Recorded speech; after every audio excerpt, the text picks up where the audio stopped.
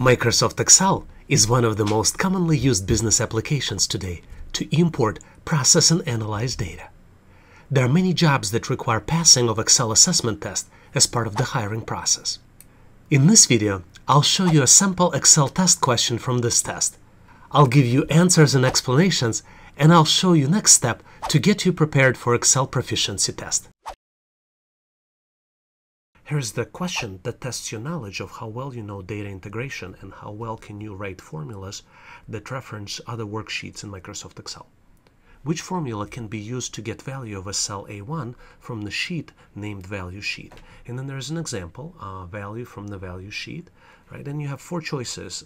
In the first choice, you use value sheet name, exclamation mark A1. In the choice B, you have value sheet minus A1. Choice C, value sheet at A1, and there's no space here, so gotta keep that in mind too. And then choice D is value sheet with the space, and then you have exclamation mark A1.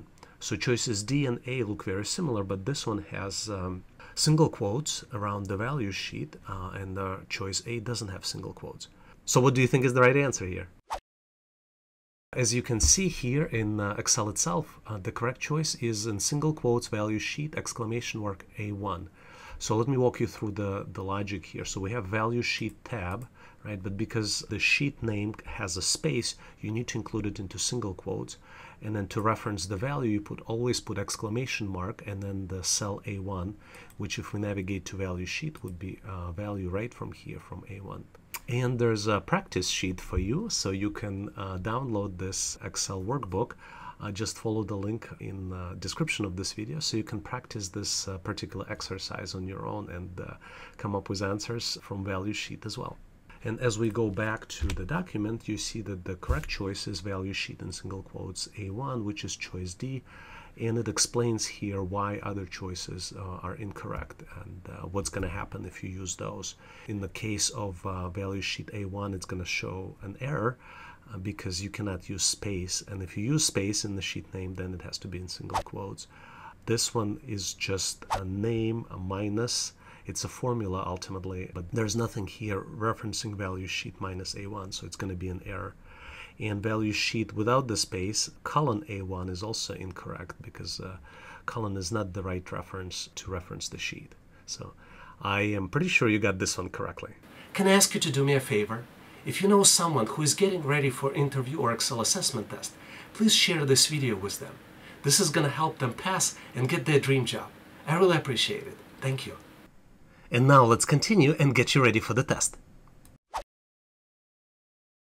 Let's see how well you know Excel data formatting feature, specifically for custom formatting. Here's the question. Which number format will display the cell A2 as January? And there are four choices. 4Ms-YY, B 4Ms, C 3Ms, and then D 5Ms. Which one do you think is the right one?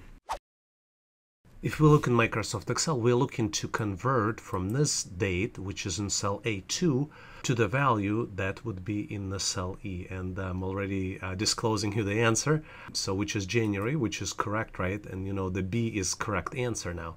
But how we got here, let's take a look. To navigate from this cell E2 and see what kind of formatting is being used here, we click on the types of the format and then click on the more number formats, and we see that this is a custom format that's being used, and it shows 4Ms. And what you see here, there's a sample box here, right, in this dialog box, and there are multiple ways to get to this particular dialog box. But if you have 4Ms, then you will get January. If you get 3Ms, for example, you will only get 3 letters of the month. And if it's a 5Ms, you will only get J. So the key is to know the correct answer here. If we click OK, you see the other choices. A, for example, would lead us to this type of answer. B is the correct choice. C is 3 letters, and D would be just 1 letter J for the month of January. And as always, in the same worksheet, I have a practice area where you can just take the data here and practice and have your own formats ready. So make sure to take advantage of this. You can download the practice worksheet by following the link in the description of this video. Going back to the question, the correct answer is B, and other answers on the list just designed to trick you. And now let's look at some other Excel interview and assessment test questions you may encounter during the test. Now let's look at the Excel test question that is frequently used at LinkedIn or Indeed.com or other types of tests, and tests your knowledge of number formatting. How would you modify the cell so that the cell containing the value 8.856 displays as 9? And you have 4 choices. Click Decrease Decimal button twice, click Decrease Decimal button 3 times, click Increase Decimal button twice, and then use round function. Which one do you think is the right choice? One thing I'd like to point out here in these types of questions, we only change in display value, and it shows displays as 9, so we're not trying to change the actual value here. So keep that in mind as you think of the right answer. So in Microsoft Excel, in the Home tab, in the Number section, there are 2 buttons. One button you have Increase Decimal, and another button is Decrease Decimal points. I'm going to jump to the correct answer right away, which is Decrease Decimal point button 3 times. That's what you need to click. So if we go here and then we click not Increase button, but Decrease Decimal points, and we click it 3 times, then we get to the value 9 as it decreases this 3 digits after the dot, and we have this final value of 9 after clicking it 3 times.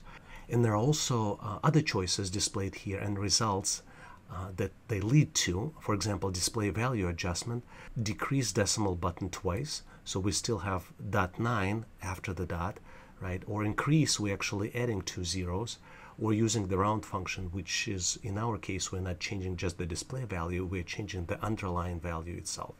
And obviously there are some practice exercises for you, so you can download this worksheet and practice with the link right in the description of this video. And as you might have figured out by now, the correct answer is B, which is click Decrease Decimal button 3 times. And other choices are incorrect, and here I showed the reasons why they're incorrect, and we just covered them in Microsoft Excel. Hopefully you've got this one right. A lot of you are interested and asking me, how can I help others? One of the ways you can help other people is by sharing the latest questions that you see on Excel interview and assessment test, and how you answered them. Please share the questions you recently encountered in the comments section of this video. If you know the answers, please share them as well. And now let's continue and get you ready for the test. Here is the question to test your knowledge of Excel formulas and functions. Which function will return the largest value from cell range A2 through A5? And if you look in the print from the screenshot that we see, A2 through A5, they contain 4-digit numbers. And there are 4 choices that you have: maximum for the same range, large for the same range, comma A1, max A2 through A5, and then upper A2 through A5. Which one do you think is the right choice? And as you're probably well aware, you can type the function max by yourself manually by putting the cursor here and then typing max and then selecting the values from this range A2 through A5, and this will calculate after you close the parentheses. Or if I delete this or undo using the quick toolbar, you can also put the cursor here and select the auto sum, and max is one of the functions that used in auto sum, and then it by default offers you the larger range, but we're only looking through A2 through A5, and then you hit enter and it calculates the value. So as you can see, the correct choice here is C, but other functions here on the list, some of them do not exist. Like an example of the maximum function, large will give you an error because there's an extra argument here, so it's not gonna get you the right answer. And upper is used for converting text to uppercase, so which is not the right choice here. So hopefully you got this one right. A lot of people ask, how can I help on this channel? One of the best ways to help is to help other people answer the questions that they're getting. If you know the answer to the question that you see in comments, please post the answer in the comment section of this video. And now let's continue and get you ready for the test. It is very unlikely that you will get away on the test without having a question on VLOOKUP function or its replacements, index and match, or question that will test your knowledge of offset function. So let's look at one of those questions that you might get. Which function can return the cell value which calculates the number of rows and columns away from a base cell? And you have 4 choices which sound familiar: index, VLOOKUP, offset, and match. Which one do you think is the right one? As you might have figured out by now, the correct function is offset, and if you look here in the syntax, it has 3 required values: reference, rows, and columns. So we have a reference, which is cell A2, and then we need to do offset by 2 rows, and then do an offset by 1 column. So the correct version of the formula will look like this. Offset, then we have base reference A2, 2 rows and 1 column, and what's going to happen, it will take this as a base cell, and it will calculate location of the new cell, which would be B4 in our calculations, and it will bring the value from B4 into the cell A6. So once I hit enter, it brought the value correctly into the cell A6. Going back to our original question, you see that the choice C is offset, which is the correct choice here. And you can see that index function is not correct. VLOOKUP function is also not correct, and the match function would be incorrect as well, because it matches and indexes position of a match in a given row or a column range. I'm pretty sure you got this one right. This was a tough one. This is more of the advanced question, and you need to have a knowledge of index, VLOOKUP, match, and offset, and kind of understand the differences between those 4 choices. If you would like to take a shortcut and get ready for Excel interview and assessment test faster, make sure to check out my ebook. In this ebook, we cover top 50 Excel interview and assessment test questions. I provide you with the answers. We focus on the keyboard shortcuts that most frequently are tested as part of the test. I share with you some important considerations how you can get ready for the test faster, best ways to get prepared, tips and tricks of what to do during the exam day, how to best manage your time taking the exam, and a lot of other tips, tricks, and hacks for answering multiple choice questions. To download ebook, make sure to use the link in the description of this video to take advantage of discounted price I offer to my subscribers. Let's look at this question, which you might see as part of Indeed assessment test or LinkedIn assessment test. How would you add a chart in a cell to show sales data for the last 12 months? And then there are 4 choices that you're presented with. Add an image of the chart in the cell, add comments and add chart to that, hyperlink to the chart on another sheet, and then the last one, add a sparkline, a graphic that shows a sales graph. Which one would you choose? Which one do you think is the right answer? Let's look at this Microsoft Excel example. You have a table which has the product names, Apple iPhone and MacBook Air, and then you have month in a year from January until December with certain sales values. And then you have a space here in one cell where you would need to insert a chart. The best way to represent the data of the sales from January until December would be sparkline. To insert a sparkline, you put the value, the cursor on the cell where you would like to insert it, then you click on insert, and in the sparkline section there are 3 different choices for sparkline. So let's start with line. You choose a line and then you select the range, which would calculate the value of sparkline, and then you put the location range, which is in our case is 04, so which is correct, and we can click OK, and you see that Excel inserted the sparkline. Another way to insert sparkline would be to use a bar chart sparkline, which is a little bit different. Let's go ahead and do it. To do it, we'll put a cursor into the cell 05 and then go to insert sparkline, and we'll call it column sparkline, and then we'll select the range in the row 5, and then we'll confirm that location would be 05, click OK, and then you see that this is the bar sparkline or column sparkline. Now you have different styles here. You see that the context sensitive menu appeared for sparkline, and you have different choices. You can indicate high point, negative point, and use other features, maybe marker colors. So play with those features as you answer the questions. You can always download the practice file, which I give with this set of questions. So make sure to take advantage of that so you can have a way, and there's a room for you for the practice files right here in this tab in Excel. As you might have figured by now, the correct answer is D, which is add sparkline, a graphic that shows in the cell graph. Now, adding an image would not look good as it's not going to be legible, so that's not a valid choice. You also need to understand that the comments in Excel do not have ability to add the charts. And then hyperlinking defeats the purpose of the question, as we're supposed to add chart in a cell. So make sure to pick a sparkline as a valid choice for this type of question. Hope you've got it right. Now let's look at the typical questions that tests your knowledge of Excel formatting features. Which option can we use if the text in the cell is being cut off and we want to see all the text without increasing the width of the column? And there are 4 choices: wrap text, wrap column, change alignment, and then fill handle. Which one would you choose? Which one do you think is the right answer? If text in Microsoft Excel is longer than the cell itself, for example, in the case of cell A5, it continues to flow in the same row.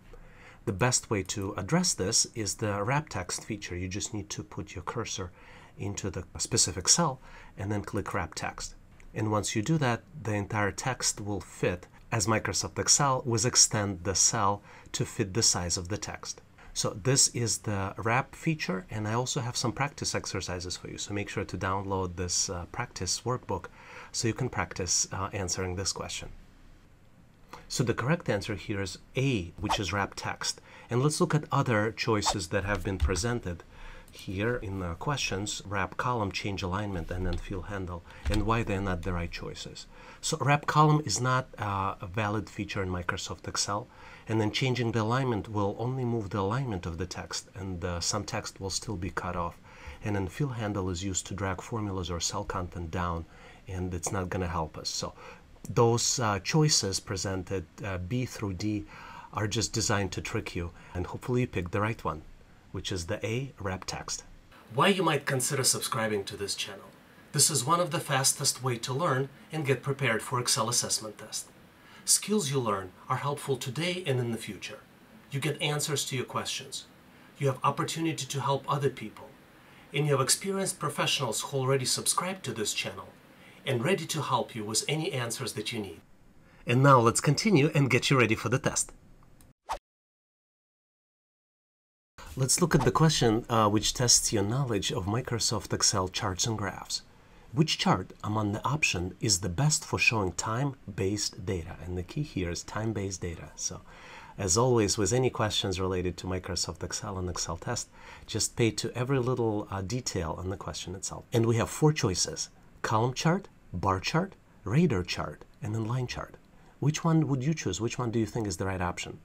Let's look at some considerations and a little description of the charts, which might be helpful. So column chart creates a bar for each data point. Similar like a column chart, the bar chart also creates a bar for each line of the data. And then radar chart is used for demonstrating the data in 2 dimensions. Now let's go into Excel and look at how would we pick the right answer among these 4 choices. So the correct answer is line chart. And the reason it is a correct answer is because that's the chart that best represents quantities sold over time. So let's look at how you can add the line chart here. So you select the data range, you navigate to insert, and then you pick the line chart tab, and then you have multiple different choices. And then you basically will format the chart after you inserted the type that you like. To this chart on the screen, I added the background, I made the line a little bit thicker, but you see that January through June, it shows the quantities that have been sold and how they increase over time.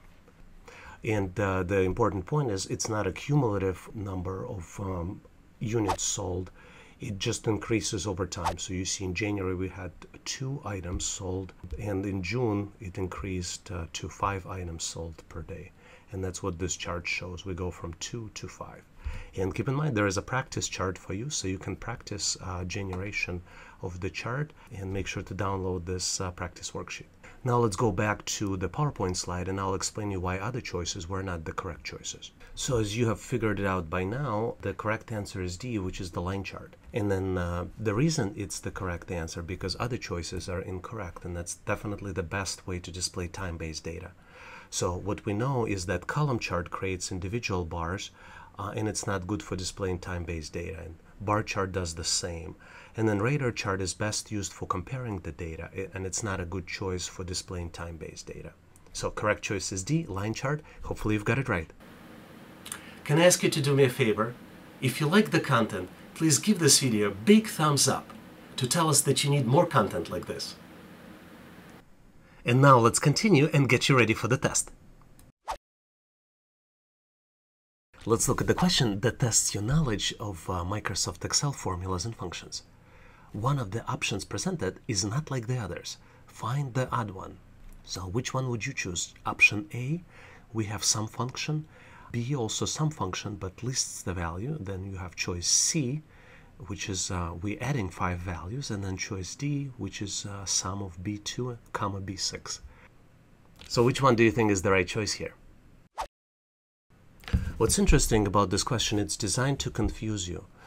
The question designed to confuse you because 3 of the answers do have sum function and answer choice C does not have the sum function. So you might be leaning toward this one because it's an odd one, right? But really the question is looking at the results and your knowledge of Microsoft Excel formulas and functions. For example, sum B2 and B6 will lead you to one certain answer, same as choice B, which is the sum B2, B5, B4, B1, and B6, right? So same range, B2 to B6, which would lead you to the right answer. Interesting thing is that the odd one is the one that doesn't lead to the same sum of the values, to the same result, which is choice D, because in that choice only 2 values are being added, B2 and B6. In all other options, in all other choices, A through C, all B2 through B6, which is B2, B3, B4, B5, and B6 values are being added, and then it results in the sum. So the odd one here is choice D. And it is the odd one because it only adds 2 choices instead of adding all 5 choices. Hopefully you've got this one right, because that was a tricky one. I'd like to ask you to participate in our daily Excel assessment test challenge. I post new question every day in the community tab of this channel and give you an opportunity to answer this and try it. And I post the answer in the comments next day. So please make sure to check it out and test your knowledge. And now let's continue and get you ready for the test. Here's Excel test questions to help better understand your knowledge of the user entries. How can you restrict users to only select the options from drop-down on a specific cell or range? And then there are 4 choices: conditional formatting, data validation, protect worksheet, protect workbook. Which one do you think is the right one? Data validation is the feature of Excel that used to restrict the values for the particular cell. For example, in the cell B8, if I click the drop-down box, you see only the choices, 5 choices of the products listed in the column A here. And they all gathered from the cells A2 through A6. To configure data validation, you need to select the cell and then go to Data tab and click on the Data Validation. And then based on the choices I've used to configure, we allow values from the list. So that's my limitation, that I only allow users to do the list. And then the source range is A2 through A6, which exactly matches here values of Apple iPhone to PS4. So as you might have figured out, the correct choice is data validation because other choices are designed to trick you. Like conditional formatting is used to format cells based on a specific condition. Worksheet protection is used to restrict user from editing a range or a cell. And then workbook protection is used for restricting users from altering the workbook structure. So B is the correct choice. Hopefully you've got this one right. So can you tell us how many questions did you answer correctly? Please post in the comments of this video to share with others. And now let's continue and get you ready for the test. Thanks for watching. Hope you have learned something and had fun at the same time. Please make sure to check out my other relevant videos. I know they helped a lot of people and I'm pretty sure they will help you as well. Please consider premium resources from our ebook store at howtoanalyzedata.net. It has tons of resources to help you get ready for the interview and assessment test. Also, please make sure to check out for relevant downloads in the description of this video. If you find a mistake in my recommendations, please do not judge us too harshly, as we are only trying to help, but mistakes are unavoidable. Please post the correct answer in the comment section of this video to help people succeed in the test. Take a moment and click the subscribe button at the bottom of the screen and make sure to like, share, comment, and ask me any questions. I am happy to answer every question I receive. All the best on your interview and assessment test.